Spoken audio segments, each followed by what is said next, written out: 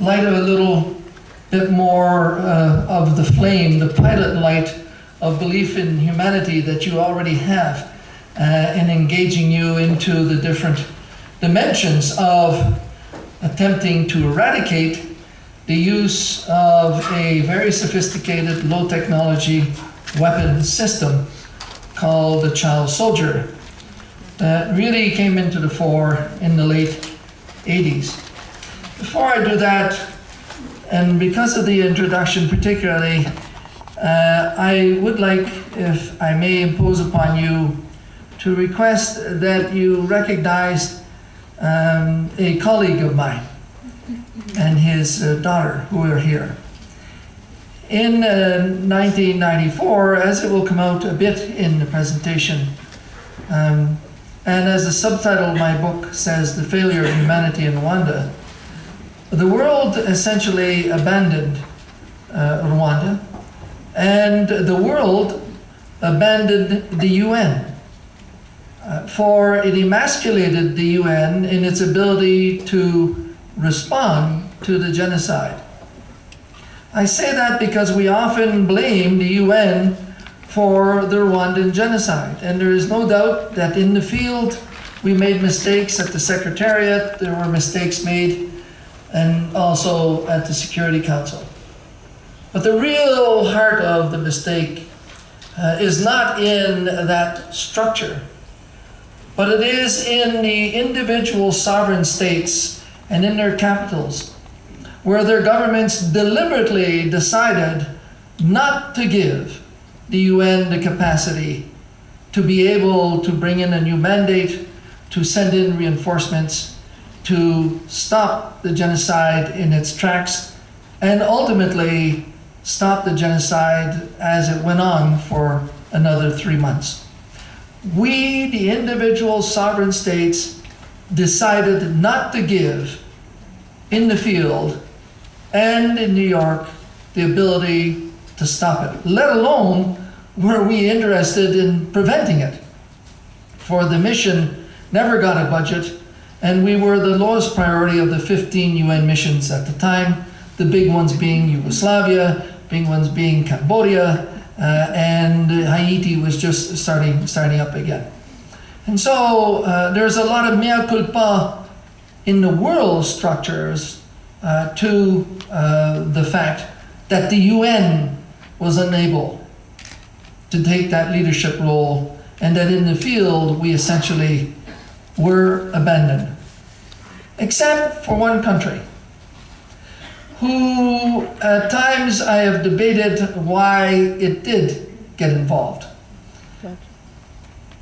The country is this country, Canada. Although I'd asked for a battalion, which is about 1,000 troops, to come in, the response was no, because we were already committed to Yugoslavia, and people felt that that was enough.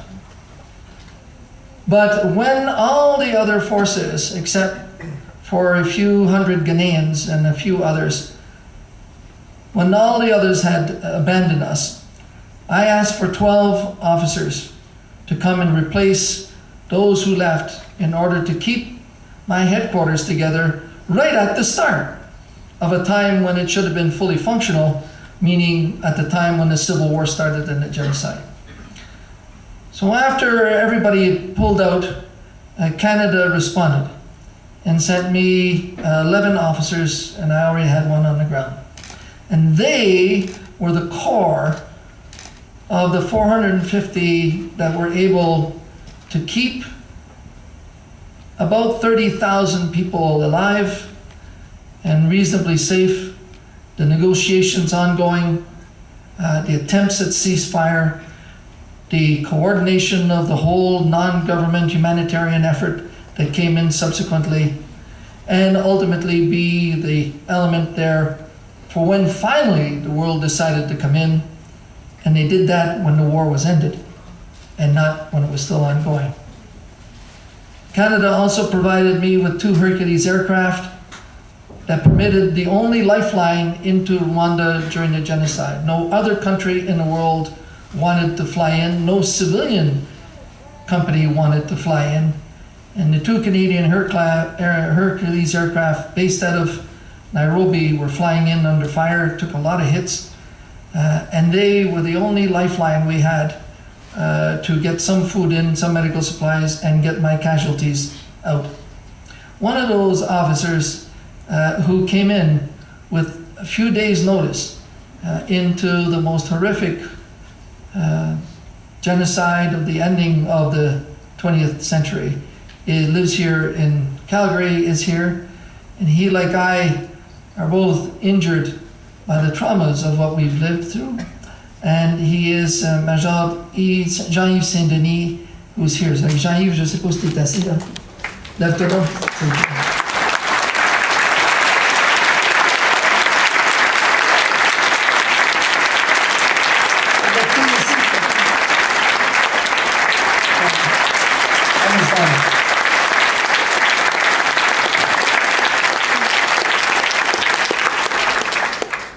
And that's all we got. That's all we got. We got nothing else. We ran out of food, fuel, and essentially the UN, the answer I got was, the cavalry is not coming over the hill, and in fact, you're on your own. But worse than that is that we also got, the last few of us left, we also got a legal order that was an immoral order. And this is sort of a segue into the subject that we're going to talk on child soldiers, because they were all over the place on both sides. They used youths under 18 in that conflict, both to slaughter and to fight the Civil War. I got an order when everybody else had left except for the few 450 that were there. The Secretary General of the UN called me up. There was only one phone in the whole country working. And he said, we have intelligence information that there's a force coming and it's going to wipe out your whole force. And they're going to particularly target your headquarters, where we had some of the people who were under threat, under our protection. And he said the UN has already lost by then 11 peacekeepers. It can't handle losing more peacekeepers, and so I'm ordering you to abandon the mission, to pull out immediately. Now by then, the third week going fourth week, we've estimated over 250,000 Rwandans had been slaughtered, let alone 500,000 who had been internally displaced, and it was ongoing. But 11 peacekeepers had been killed, and the world would not be able to handle it, that more peacekeepers would be killed. And so he ordered me to abandon the mission, to pull out. And by instinct, my answer was no. So he repeated it, and I said no again. And then, and not to be too vulgar, he was quite pissed off, so he hung up the phone. Not used to getting an answer from a general, him, the Secretary General of the UN, that overtly and quite deliberately tells him to go stuff himself. He called back about 10 minutes later and questioned me again. And I said, no, we are not going to pull out. I went to the Ghanaian general who was my deputy to confirm that his troops were prepared to stay, and he was ready. Ghana was ready to keep his troops on the ground even with that risk. Now the order was legal.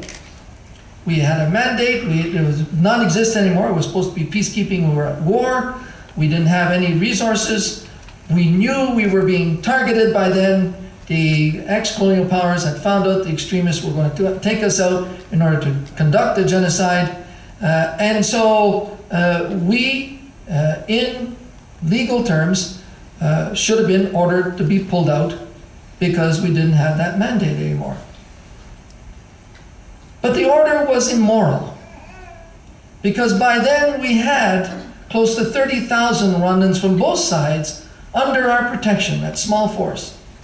And we had already seen one of our contingents pull out of one of these positions too soon at the start of the war, and the 4,000 people that were there were slaughtered within hours. And so if we had pulled out, we would have seen the outright slaughter by one side and the other of those 30,000 people. And although for the months ahead we didn't have water and medical supplies and we saw them dying, we still saved a group of them.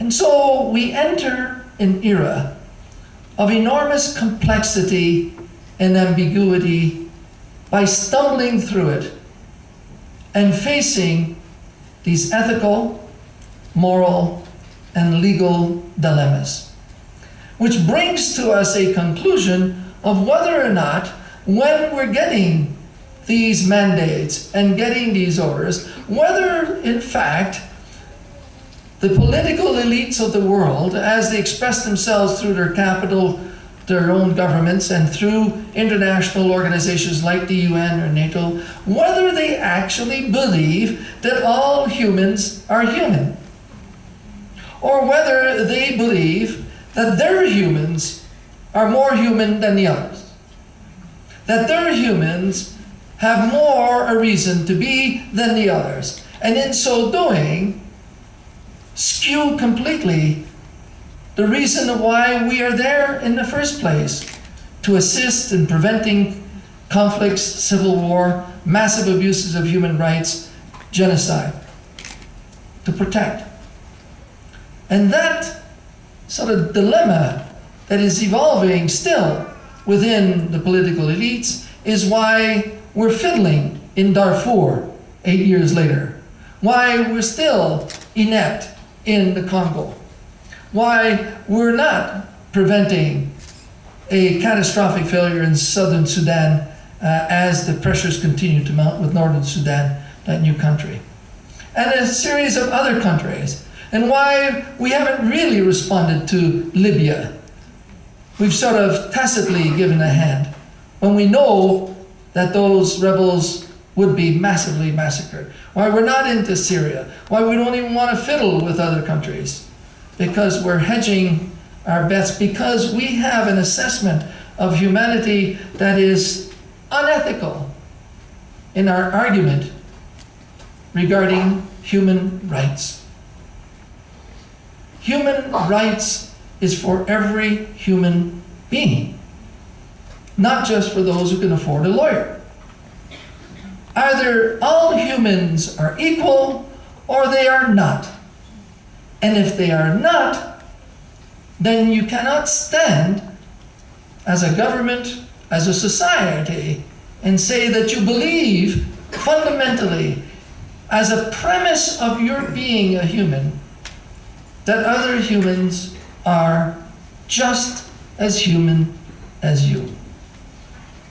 And let me give you one small example. About halfway through the genocide, we ended up being able to negotiate the movement of people between the lines, who were held behind the rebel lines and the other behind the government lines that we had under our protection. And so as I'm going through no man's land between the two forces that are there, I'm driving down the road, there's a little boy about 300 meters ahead in the middle of the road, where there should be no one. Now, the extremists were using young children to block the humanitarian convoys. And the kids would have to stay there, if not, they'd kill them. And the convoys would stop, and then the extremists would simply steal, ambush, kill, to get the medical supplies, the water, the food. So expecting that this was an ambush, I slowed down. We jumped out, I had a couple soldiers with me, looked around, no ambush. Went to the huts along the little road, looked for people, nobody was left alive, they had all been slaughtered weeks beforehand. And as we're looking for somebody to take care of this little boy in the middle of nowhere, we lose the boy. So we're doubling back and we find him in a hut where there are two adults, male, female, couple children, half eaten by dogs and rats. And he's sitting there as if he's at home. So I picked him up and I brought him in front of my vehicle and I looked at him. His stomach was bloated, he was mangy, he was dirty, he was in rags, there was flies all around him. But then I looked into his eyes. And what I saw in the eyes of that 5-6-year-old boy, in the middle of that genocide, living amongst those corpses, and rats and wild dogs, what I saw in his eyes was exactly what I saw in the eyes of my 6-year-old son when I left for Africa.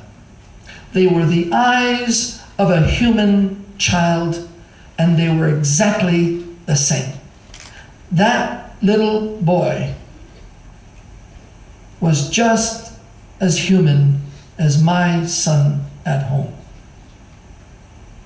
And although we react in such a deliberate fashion in our societies when we have such a thing as an Amber Alert, how is it that we've permitted the world to have over 30 conflicts around there where the primary weapon system is a child mostly under the age of 15? And we're not intervening. We're not even trying to prevent those catastrophes, let alone trying to stop them.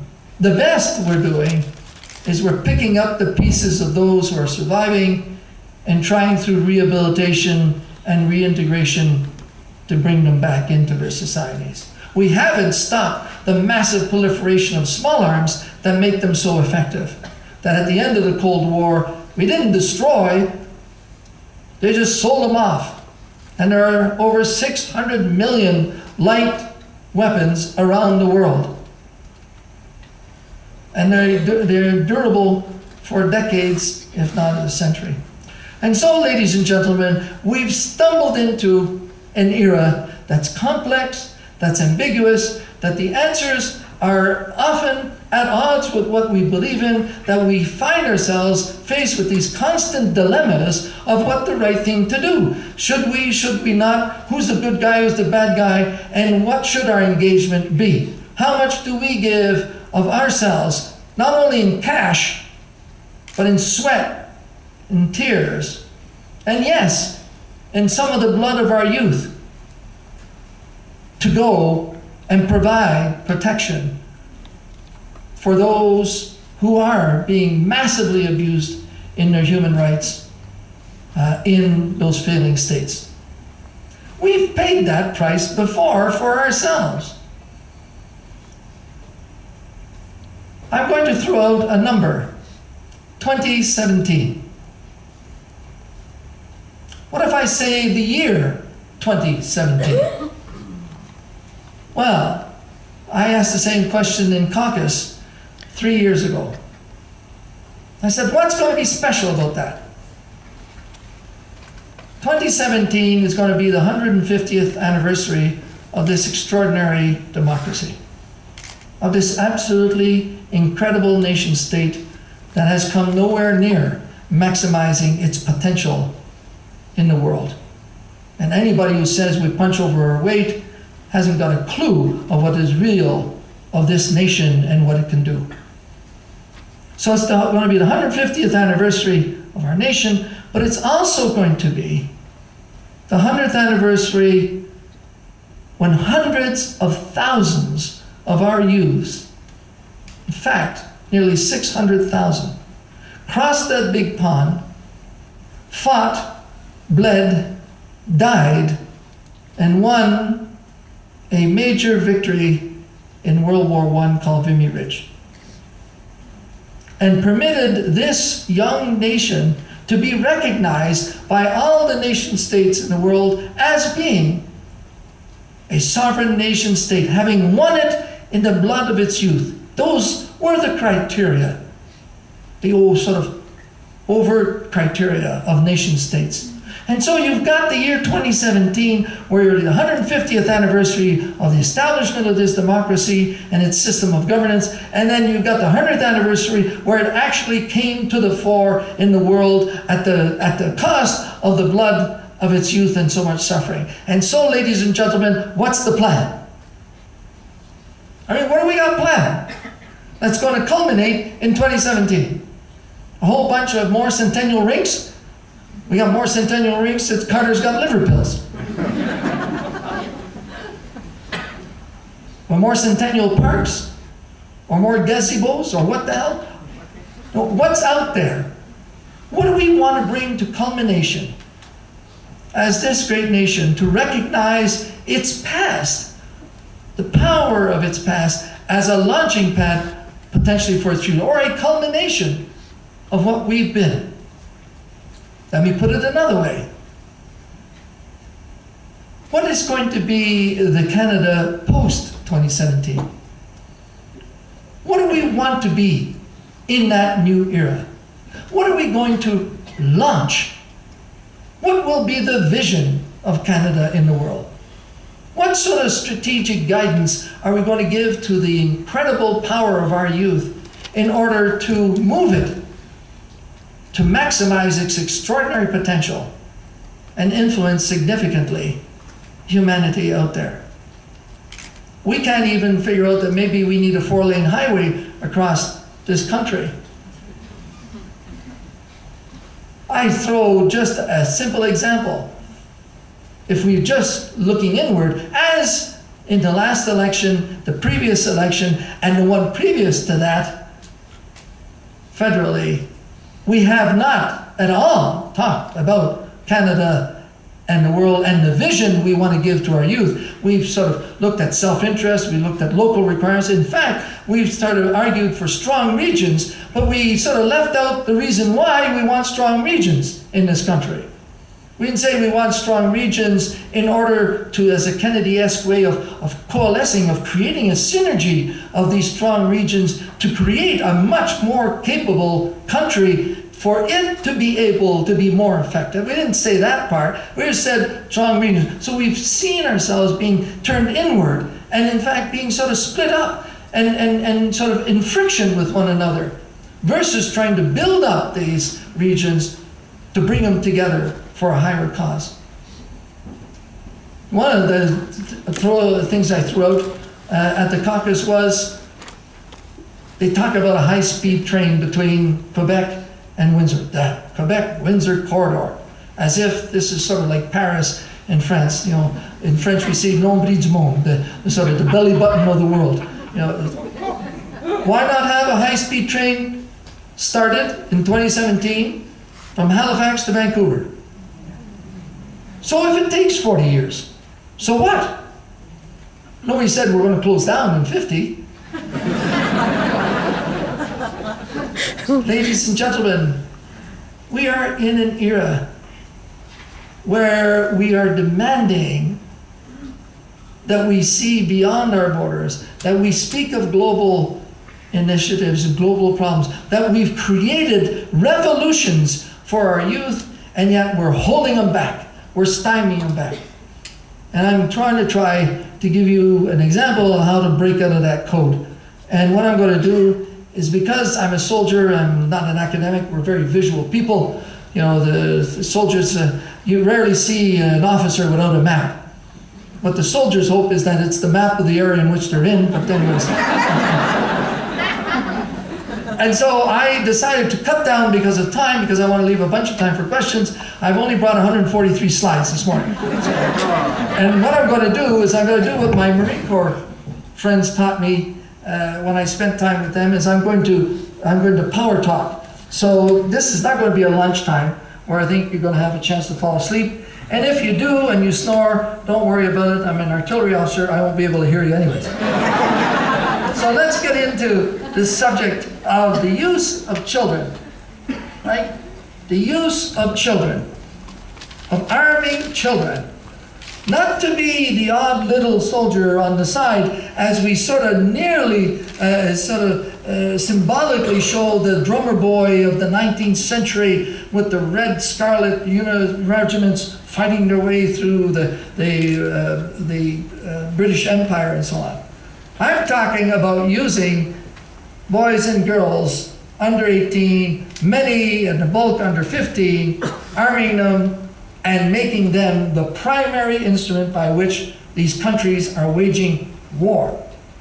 Civil wars, conflicts, and by which they are destroying millions of people's lives and, in fact, slaughtering hundreds of thousands. And if that's not a weapon of mass destruction, I don't know what is. And so, how do we stop the use of that? And how, in fact, do we see that future in trying to do that? I was wondering if there was any gin, but there are. Thank you very much. As I often say, since I've been sitting in the Senate, if our John A. Macdonald, our first Prime Minister, could run the country with a glass of gin on his desk all the time, why can't we every now and again indulge? But anyways, this here is a statement by a great American philosopher. He said that 60 years ago. He said that because women were in the workforce. It was post-World War II. He just didn't see things coming anymore. They weren't evolving. You know, they weren't just changing on the peripheral and getting a little better. He saw change as something significant. That's nothing compared to what's going on today.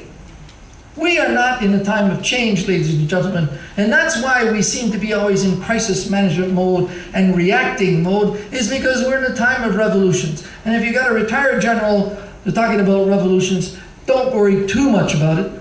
However, should you see anybody in uniform talking about that, you throw them in jail right away. We are at a time when we are in revolutionary timeframes, and that revolution is in our face. When I graduated from military college, an old colonel asked me, what do you want to do into the future? To me, that meant 20 years down the road. What do I want to be when I'm old at 45? Today, the future is 5 years, 6 years, 7 years. Undergrads are going to graduate and stuff is going to change socially, technology-wise, and the whole infrastructure is in constant flux. And so we are then caught up in a time where it's getting pretty difficult to anticipate what's coming, to try to figure out how to handle it. And imagine if you're part of the leadership structure of a nation, of an organization. If you're continuously in crisis mode, well, crisis management is not shaping the future. Crisis management is surviving the future. Can, in fact, humanity continue to thrive if its whole world structure is doing nothing more than trying to survive? Who is running the future? Who's anticipating the future? Who's shaping the future?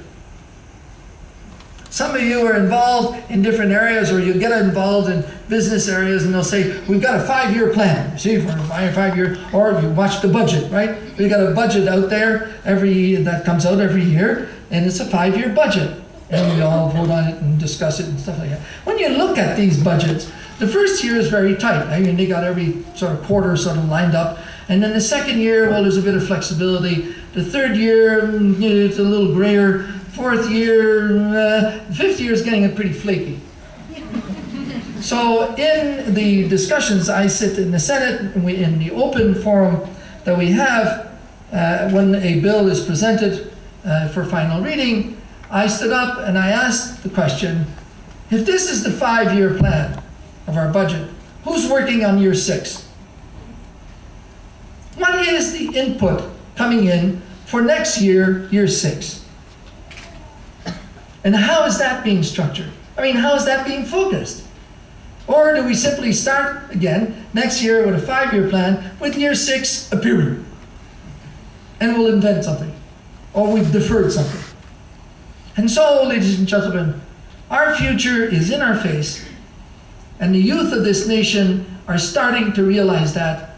And the revolution of technology is making them that much more aware. And what some of us attempted to do in this last election is to make the youth of this nation realize that they hold the balance of power. I'm a soldier. I went into the artillery because it's got big guns, and I like power. It was very, very basic instinct at the time. But power to make policy, power to influence public opinion, power to lead nations and the world and international organizations.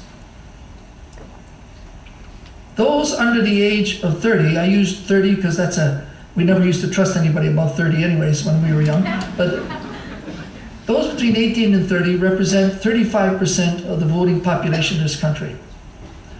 Yet in the last election, it varied between 15 and 25% of them voted. That means there are millions of votes that were never tabulated, have never, ever been tabulated, because this is a historic trend.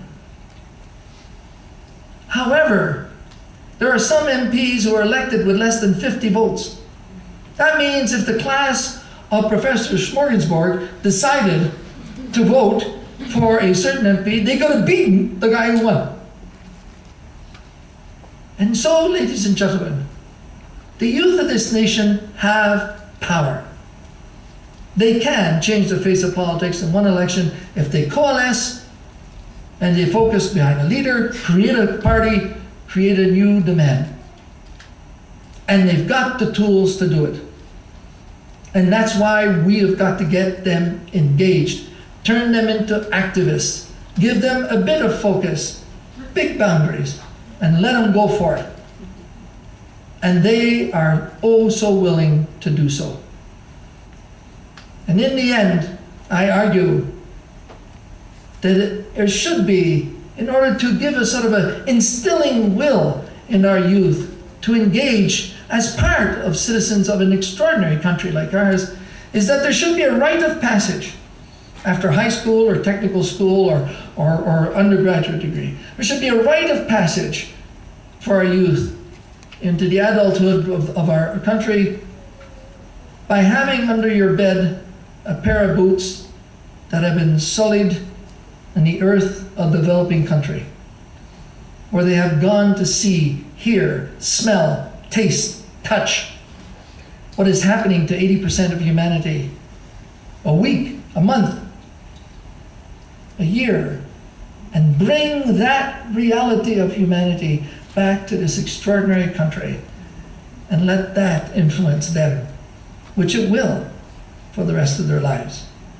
And that's the engagement we're trying to sort of offer in looking at one of the most horrific sins against humanity, which is the use of children by adults to fight, to kill, to die for causes of which they don't even have any concept of what it is, for they are not even adults, they are still children. So, in this revolutionary time, I'm going to make sure the screen, yeah.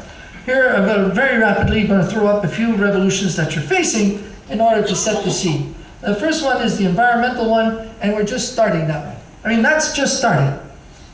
We just barely started. I mean, what's the aim? Is the aim to hopefully that humanity is going to survive on this planet in the future? Or is the aim for humanity to thrive into the future? And if it is to thrive, then what are the policies, the ways we got to change to meet that? And it's interesting that a young boy just south of Winnipeg, a grade 11 student, asked me a question after a presentation. He said, are there still nuclear weapons? And I said, yes, I know they're demobilizing. He said, well, why are we worried about oil spills in plastic bags if you can wipe out the whole surface of the earth? So I looked into it. It's about 5 years ago. And I found a pugwash. You ever seen one? You didn't know you were coming to a class here. Some of the students are getting half credit, I think. Yeah, pugwash. Anybody know where pugwash is? In Nova Scotia. It's a little fishing village. Nova Scotia, right near the Brunswick border. And in 1957, a guy, Cyrus Eaton, who made a fortune in the States, came back and got together, through the influence of great scientists, 20 of the world nuclear physicists to discuss how to control nuclear weapons and ultimately set the groundwork for not only non-proliferation, but disarmament. And it's been ongoing since then. And it's got a youth movement, it's worldwide. But it hasn't been overly effective, Because, ladies and gentlemen, in the last 20 years of the peace dividend after the Cold War, the developed world has spent nearly $1 trillion in modernizing nuclear weapons. An absolutely useless piece of equipment. Totally. And that's what's ongoing. So, the environment, yeah, it's a revolution, but we're nowhere near really grasping it because we're wasting our cash on things that could destroy it. Yes. Ultimately, massively. And so that's one of the revolutions that is more and more coming to the fore, and the vulnerability is sensed by the youth more than ever time before. Because the second revolution, which is the information revolution, is making them aware. That technology is going to permit people to Skype the world. You can sit in a high school or primary school here, you set up a computer, a solar panel, and a satellite link, and you can Skype kids in one of the most impoverished countries of the world, and these kids can look at them and say, hey, they're human like me. Geez, look at them. They're laughing. Look at their conditions. You can actually create communications in the world. And they know how to maximize it.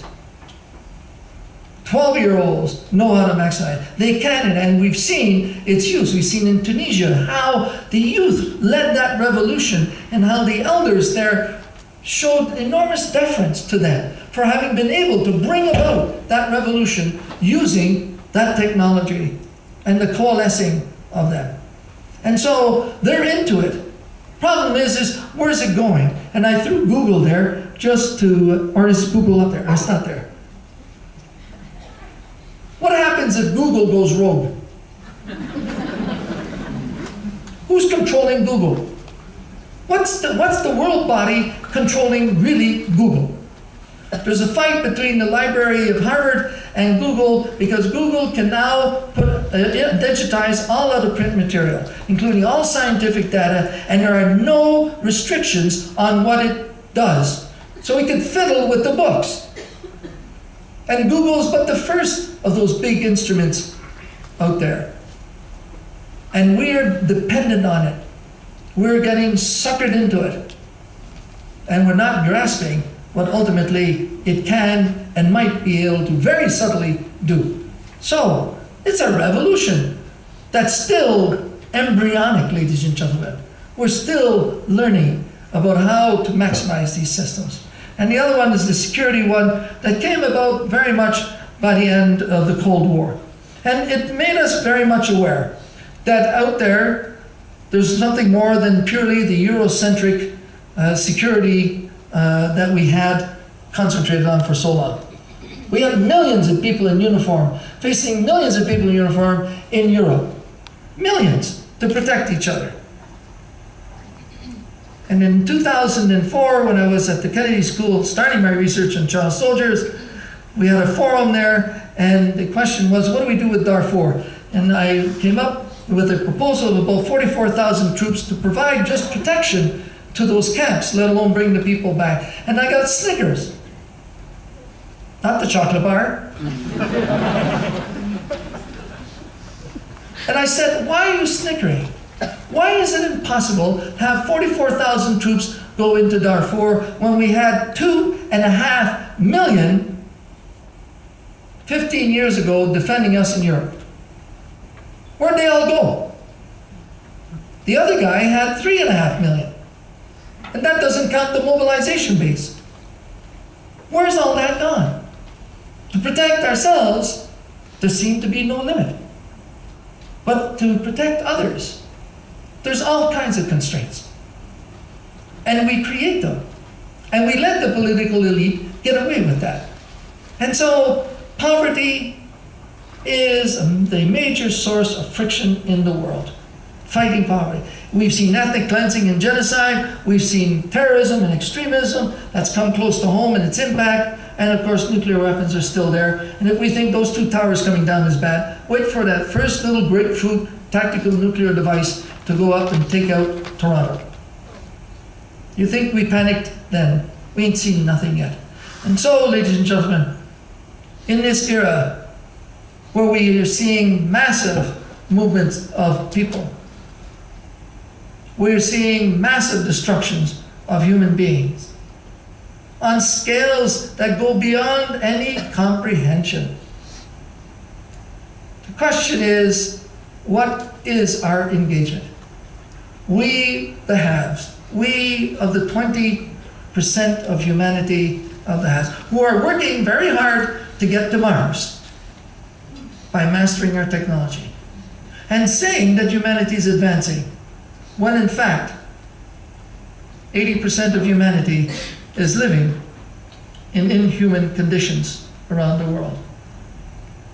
And if we don't realize that we have that responsibility, then why do we speak of humanity?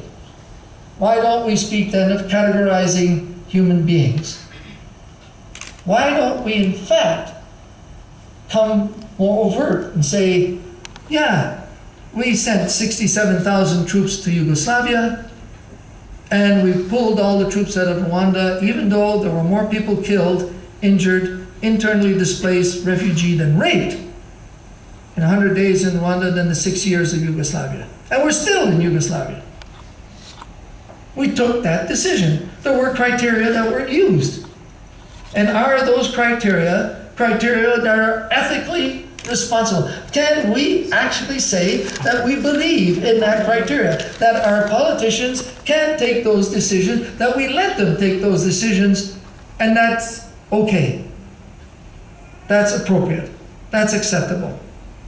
Well, in this complex era, those who are being hit the most are the children. Because in many societies, many of these imploding nations, over 50% of the population is under the age of 18. And look at the scale of these children. These are no more on the sidelines. In civil wars, ladies and gentlemen, in conflicts, in imploding nations, the civilian population is both a prize of war and an instrument of war. In Rwanda, the extremists decided to wipe out 1.2 million Tutsis in order to maintain power. And they implemented and killed 700,000 of them, plus 100,000 of their own who were too reconciliatory. And they were working towards the end when they were stopped by the rebel forces. But the extremists then moved 3.9 million people into refugee camps and displaced camps as a power base for negotiations. So the civilian population, in the concept that we have our Euro or World War II stories where we see the sort of refugees on the roads and being protected as the soldiers are fighting on the sidelines, hey, the real reality of World War II with civilians is the Holocaust.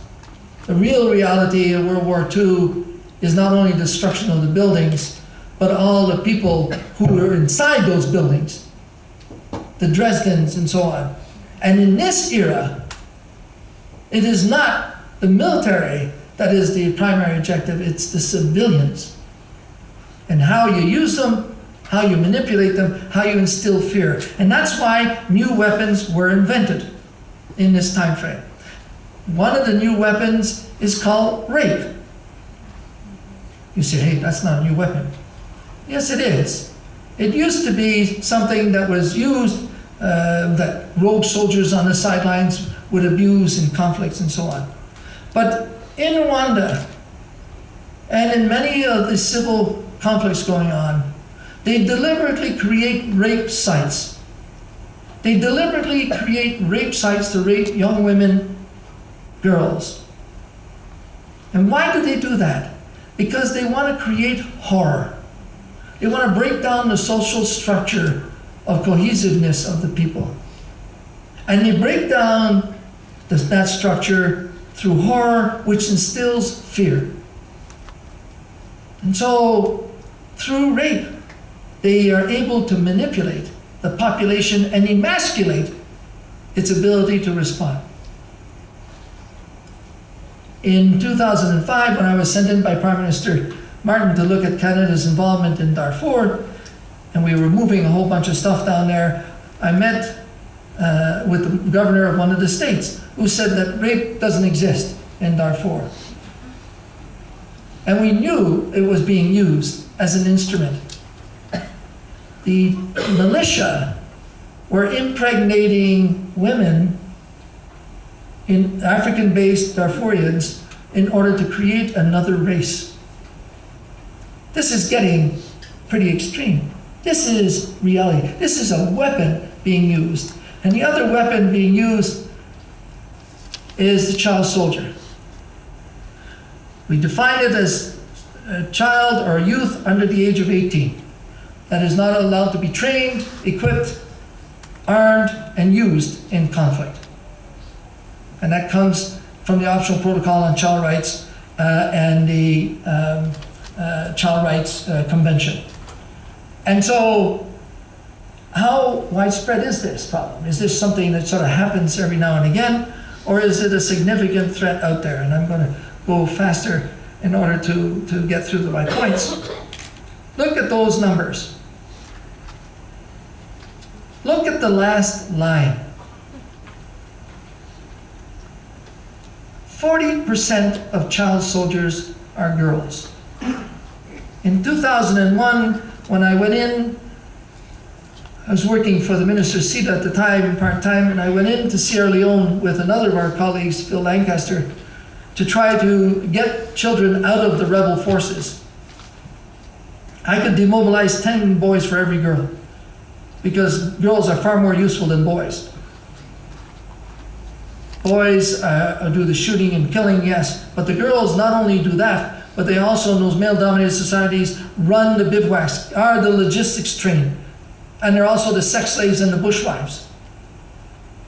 And so when it comes to demobilizing them, you're into a different scenario, because their societies recognize that the boy was doing, well, the sort of warrior thing, and the community takes them back, the families take them back, they cleanse them. Yeah, there are cases where they've been abused, but they try to bring them back, and they're acceptable. But the girls are not. Because they've been abused, they're not taken back. And they probably have 1 or 2 children on top of that. So it's a crime against humanity to recruit and use child soldiers, but there's a sin behind it. And the sin is when you try to meet up with these girls in order to commence rehabilitation, you've got an incredible wall, because the girls actually feel guilty of having been abused. So strong is the cultural taboo of women being abused outside of wedlock, or being engaged outside of wedlock. So they actually feel guilty. And they're sitting there with a sick child. And they're 14. And they've been child soldier for 4 years. And that's what the adults have created. And used. And continue to use today. Even though the campaign started with Gracia Michel in working in 1986, is trying to get and move these. These are some of the countries that use them. Either the state employs them, or the non-state actors employ them. And yeah, some are not only forcibly recruited, some volunteer. But it is the reasons for volunteering really volunteering, seeking safety, seeking food, having been abandoned, families destroyed, villages destroyed. They simply just pick them up. So they either raid a village, or they simply pick them up as they're aimlessly moving around and use them, and indoctrinate them, and drug them up, and hold them by fear. And so, in this time of enormous poverty in those countries, of desperation and total alienation, it is not surprising that the numbers of children available are in the millions. So it's not a problem of getting recruits, just about picking and choosing them and hauling them in. And when they're injured, you throw them away.